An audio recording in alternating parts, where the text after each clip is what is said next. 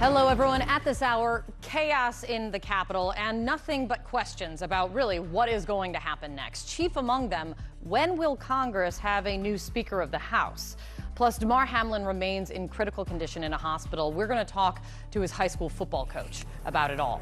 And a monster storm is hammering California right now with heavy rain. San Francisco's mayor joins us live as they prepare and are handling what they're going to do about this latest deluge. This is what we're watching at this hour.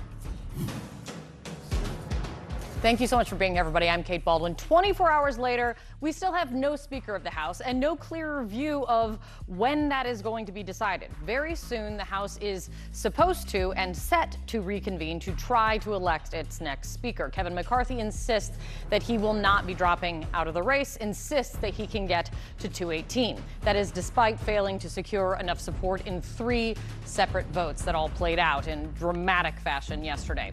It is the first time in a century that the House did not elect a speaker on the first round of voting. At the heart of this mess is a small group of conservatives, about 10% of the Republican conference, all of whom want more power, all of whom are taking advantage of the Republican Party's slim majority to try and grab it. That is the essence of it all.